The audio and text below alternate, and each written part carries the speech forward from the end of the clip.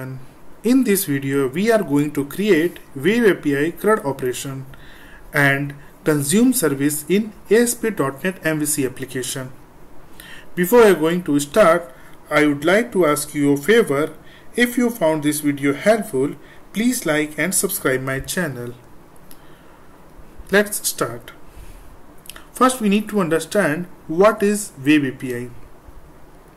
The ASP.NET Web API is a framework that makes it easy to build HTTP service that reach a broad range of your clients, including the browser and mobile devices.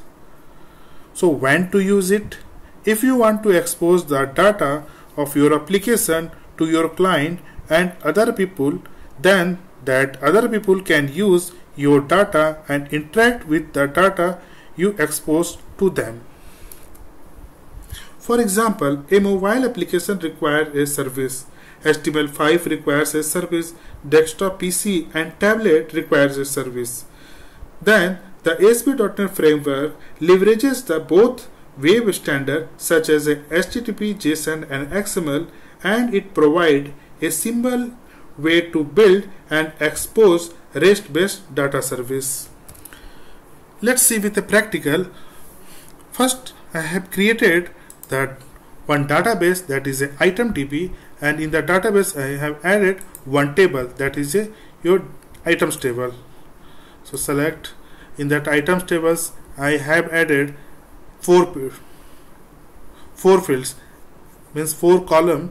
The first one is the item ID, category ID, item description and the unit price. So item ID is the primary key. Just open in the design mode. You can see here this item ID is the primary key and it's an auto-generated number. Then category, then item description, then unit price. Let's open the Visual Studio and create the new project. That new project is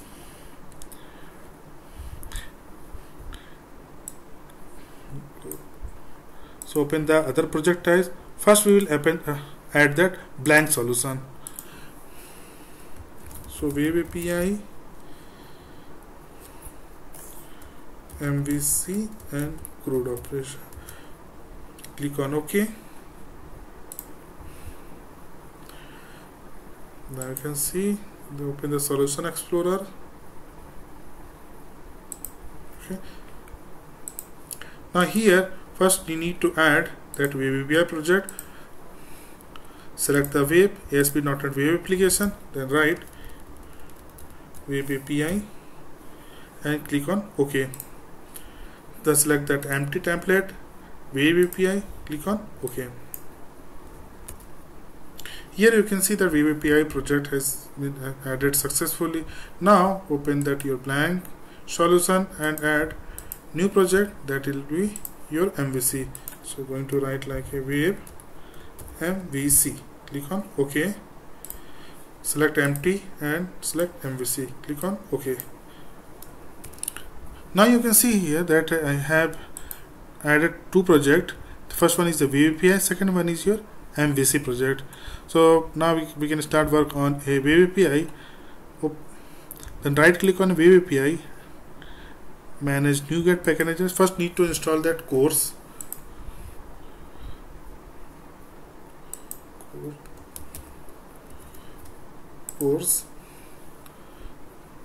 Then select that is Microsoft.asp.net.webapi.course. Let's install it. Click on I accept. Now you can see that course has been successfully installed.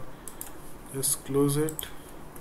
Open the Solution Explorer and now need to register.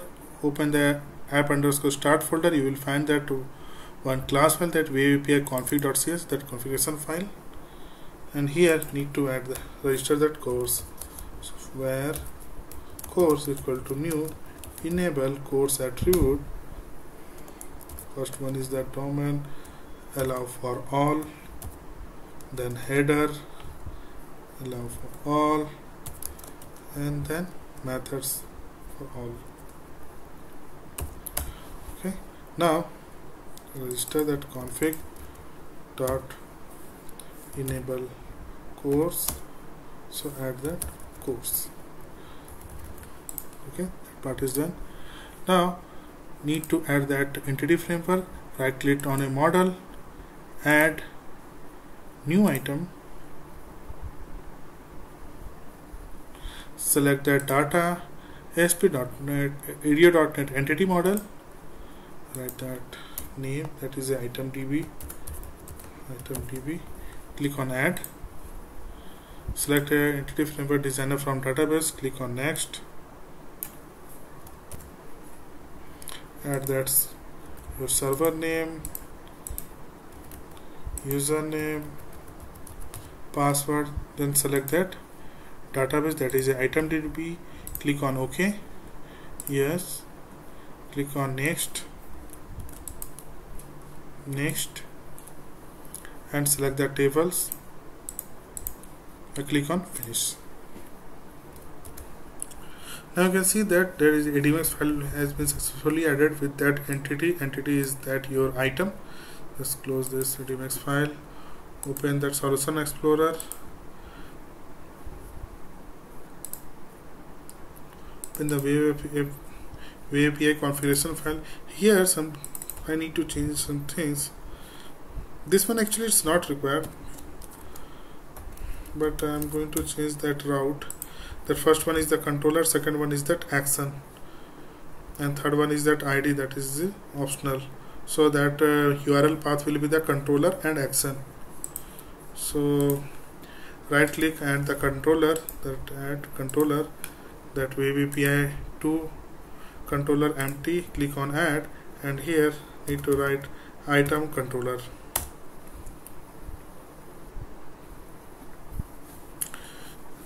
See, it's that item controller is inheriting that API controller.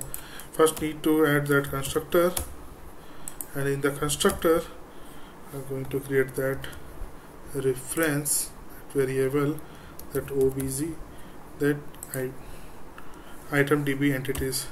Now I'm going to create that object, new item DB entities. Now I'm going to start that CRUD operation. First one is that HTTP GET. Okay, so going to write a public HTTP response message, get all items.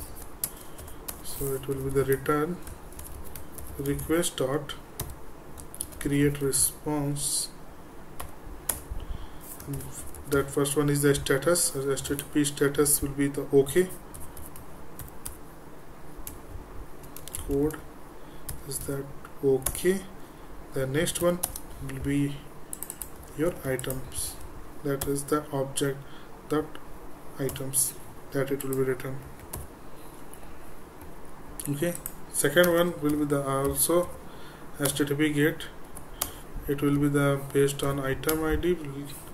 HTTP response message, get item with item ID. So here need to pass that item ID, and same way it will return request dot create response, HTTP status, code dot OK. The next one is that object entities dot items dot singular default dot model dot item ID equal to item ID.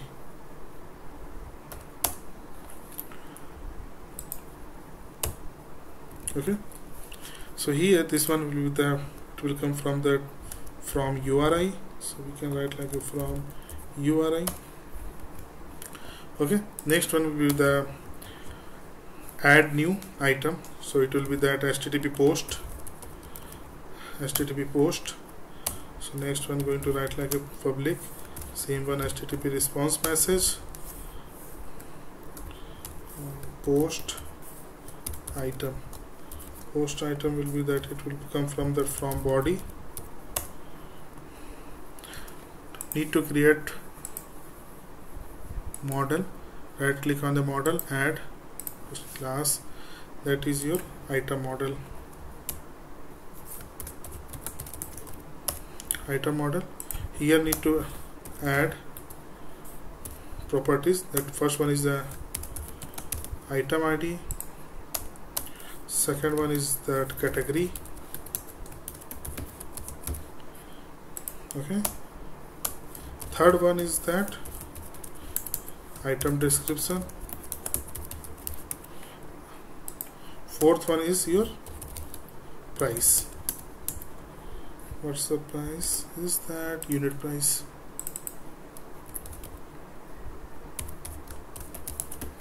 Unit price. Okay, that is done.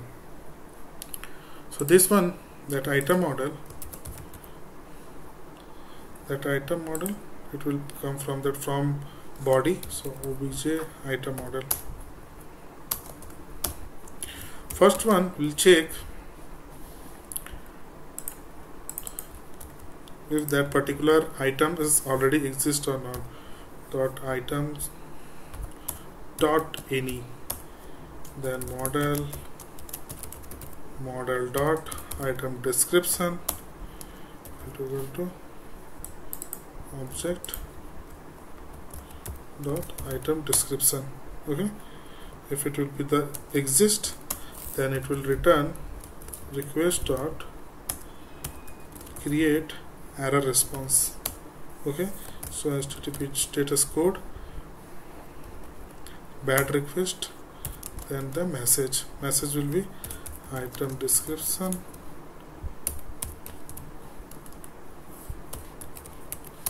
so is already exist. Okay,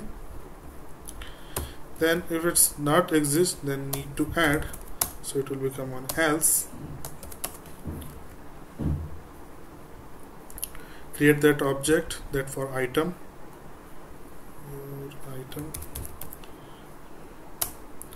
obj that item is equal to new item.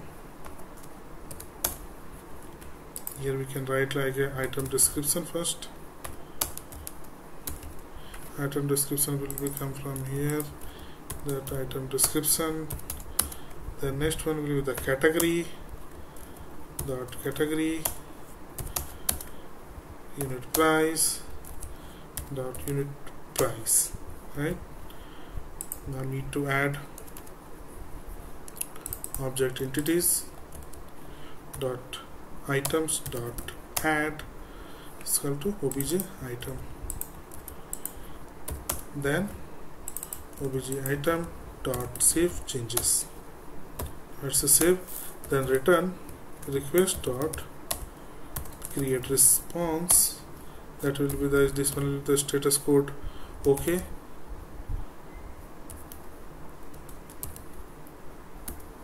dot okay, then item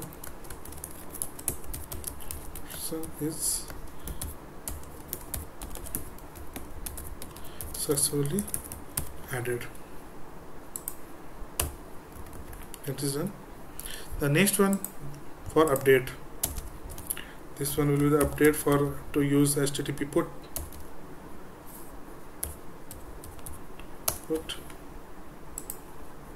Same like that, public HTTP response message, that put or update item, like update item.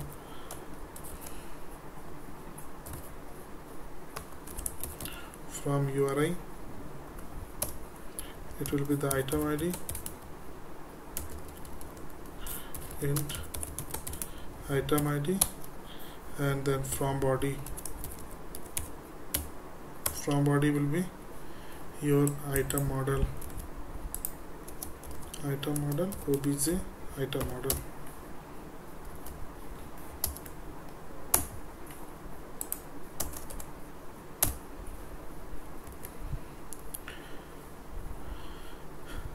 Same need to copy this one, but one more condition need to add here. obj Okay, see one more condition, that is and model dot item ID does not equal to your item ID. Okay, item description is already exist. The next one will be that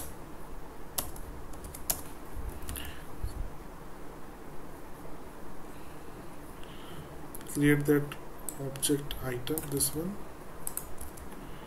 Okay, so this item, object item, you will get value from this object entities dot items dot single, only single, not default, model dash item ID equal to your item ID. So we will get that object. So in this object need to change, first one will be the item description. Item description will be that it will come from that object item model dot item description. The next one is there object item dot category. So category is that your object item model dot category. The next one is that your price, it is a unit price, so it will object item model dot unit price. Okay, now dot save changes, so it will be return to copy this one, successfully updated.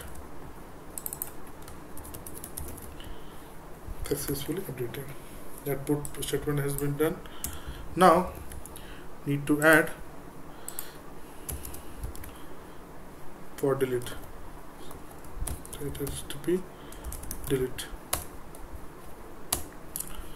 So here also it will come that public HTTP response message, the delete item, it will ask only from URI, but okay, from URI, so item, it will be the item ID only. So item obj item equal to that get that item.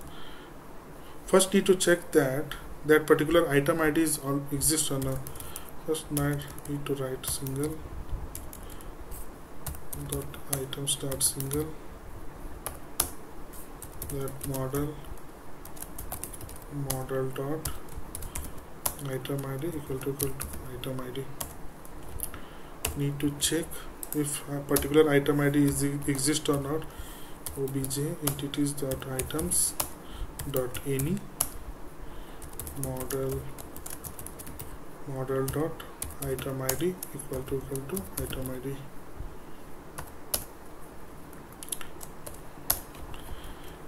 If it's not exist, it will return. If it's not exist, then return the error message, this one, bad request, return the error message. Here it will say that item description is not exist. That is done. Now for this, if it's exist, then delete that one, dot items dot remove, then particular object, the same, that return that success message, that item is successfully deleted. You can see that CRUD operation has been done. First of all, we have added that get all items. Then second one, for particular items, that if I am going to pass that item ID, it will return that object of that item. Then another one is a post item, that is a post item. Then this for add item, that post is the add. For update, this one for update item, so I have used that except verb is a HTTP put. Then another one is HTTP delete. Here I am passing that item ID and checking that if it's exist or not. If it's not exist, then I am returning that error message, item description is not exist. And if it's exist, then try to delete that one. It will return that successfully deleted message. that API part has been done. Now go to that MVC, open that MVC, that wave MVC. Here need to install that. Go to the manage NuGet package manager, click on browser, search that wave API dot client, install that ASP.NET Wave API client, ASP.NET Wave API dot client, install this, click on accept, it's successfully installed. Close this. Now open the Solution Explorer and right click on a controller, add controller. That will be the MVC5 empty controller. Click on add and give the name some home controller. Okay, that is it. So open the Solution Explorer, right click the empty, go to the properties, select that multiple startup project. First one is start Wave API, then MVC. Apply and click on OK. Save it. Here need to add that view, add view. Click on add.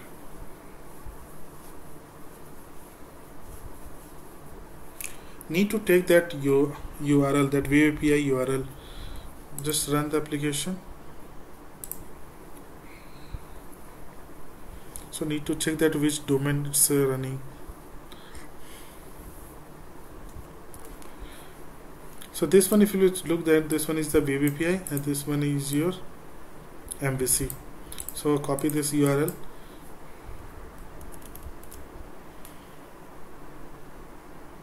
This one is that your Wave API and this one is your MVC. This I have copied this Wave API URL. Just close it. Open that home controller. This one is the for MVC. Here going to write, create that is private static string Wave API URL. Just paste that URL. Okay. Open the Solution Explorer, click one folder in MVC, right click on MVC project, add new folder, going to give the name, that is a view model.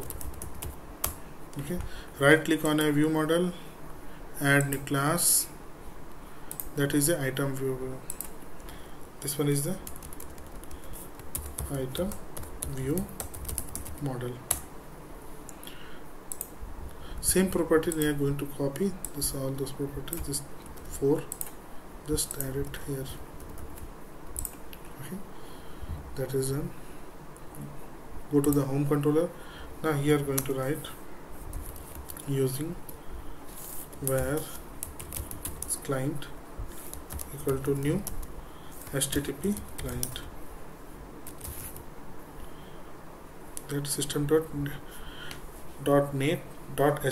namespace. Just click that. So copy this. Dot your base address. Base address is new URI, and this one your base address. First of all, remove that all default request header dot clear. That is done. Now add that default request header dot add, dot accept dot add equal to new media tab header value, and here need to write application /JSON till now it's done. Then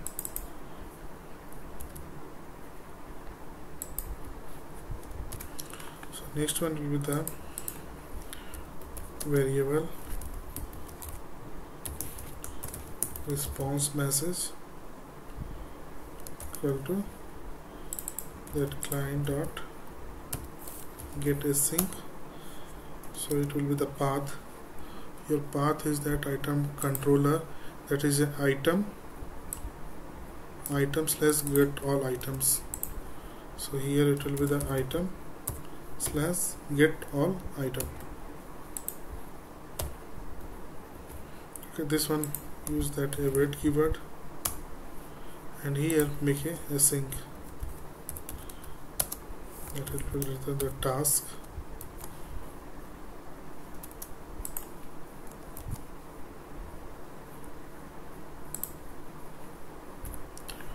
That task.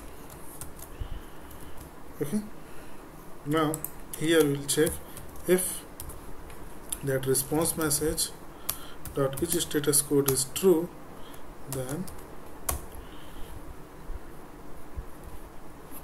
where item list equal to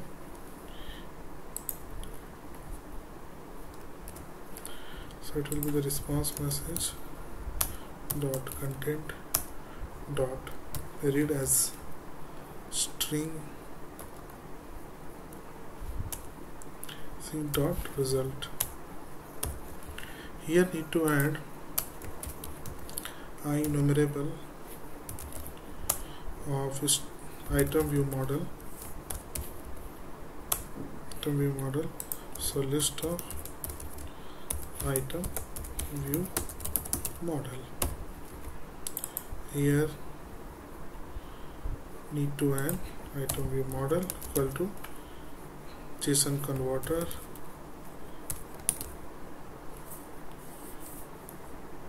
convert dot deserialize object. So deserialize this one, it will return that enumerable of view model. This one actually it's return that item view model. This one is that item view model.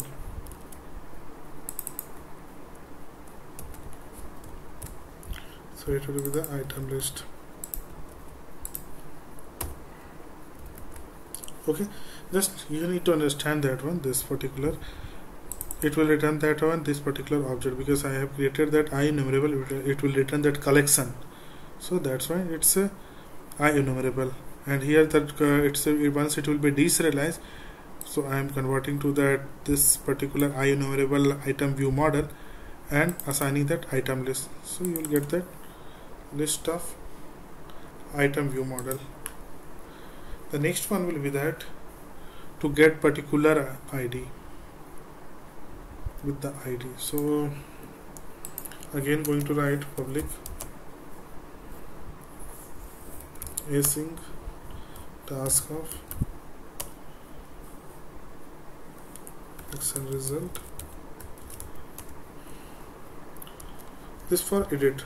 Once you are going to edit, so in the edit it's going to be passed that item ID. Same need to copy.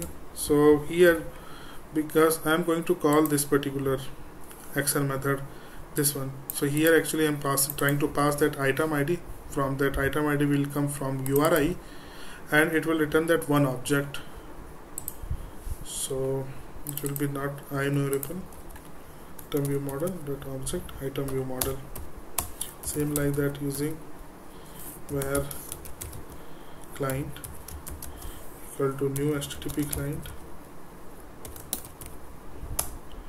Okay, so remove that default request header dot clear, then client dot base address equal to new URI. New URI is that web API URL. So that will be the web API URL. So client dot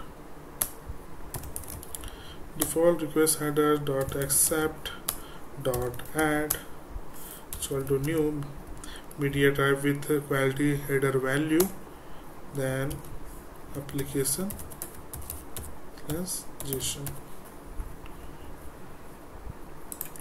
Same like here, that it will return the where response message equal to client await dot client get async. So get async will be that your item controller, then action. What is the action method name? Is that get item with item ID. So then item ID equal to your concat your item ID. So this one will be the URL. Then again we'll check that if response message dot is succeed code, so where item, this one will be the item, only item, then response message dot content dot read as async string async dot result, then object of item model view model, and seem like a JSON convert dot deserialize object. So here in the deserialize, this one was that a collection, but here only it will return that one object, so it will be that item view model only. So here it will be the item view model, and this one return the item. Okay. Again it will return the return view this object.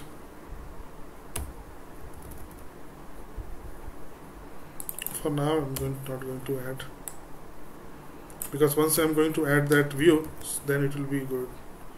So this one for edit, one value it will return. Okay. The next one I'm going to add for add. So same one, simply going to copy, because nothing is going to be changed. So this one same, this for add. Here it will pass that item view model, obj item view model. So this one is not required. Here it will return that string message, your custom message, to return that a string. This string, here it will be the string, this one will be the string, this one item, and this one return that one object only. This one will be the one object. Here I'm going to write like a string.empty. But this one actually I'm going to add, so this one will be the post, that post async,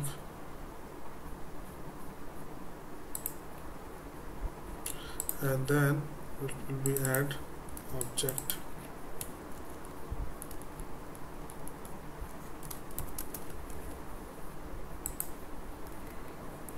Or you can write like a post as JSON async. Okay, so that one, that action path will be that your post item slash post item. Okay, this one is done. This one for add, so this one will become that http post. One more same things, but this one for update, that one for update, same things I'm going to pass that item view model, but there is some difference from the post in that put update item. So just pass that update item, it will be the update item, but one thing is changed. Here I am passing one item ID from URL, so just here also need to pass that item ID equal to, so I is small, item ID is equal to object dot item ID. That's all, same things, but this one for URI, that item ID is passing from URI, and another one, that one is a object. Now going to pass for delete. This one you can write like HTTP post also you can write. Then one more, that is also HTTP post.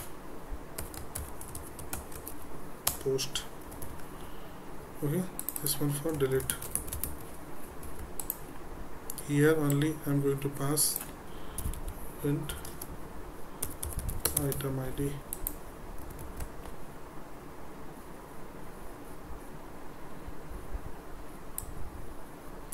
Need to pass that only item ID here, and this one, delete this. Let's check the item controller once it will be deleted.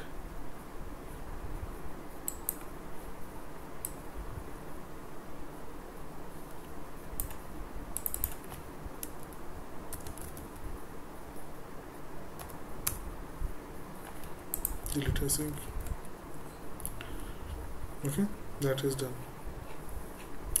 So here first of all that it will return that one. This I'm going to check this one, and the next part I'm going to use that we create that view, and from the view we will check that all those functionality. First I'm going to check that if data is coming that in that list of item view model or not. Just make a breakpoint here, because I have some dummy data, that is right click and you can see that select item. You can see that two data is here. Let's say that both one is coming or not. Just start, run the application.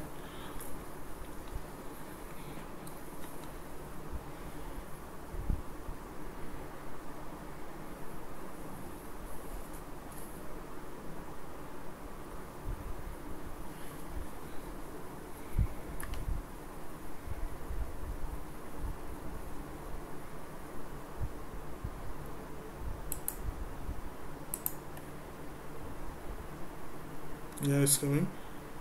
Once step over, just check that. You can see that 2 count is true. You can see the data is coming through the web API. In the next video we are going to display that on that particular data and edit and all those CRUD operations we are going to do. Okay.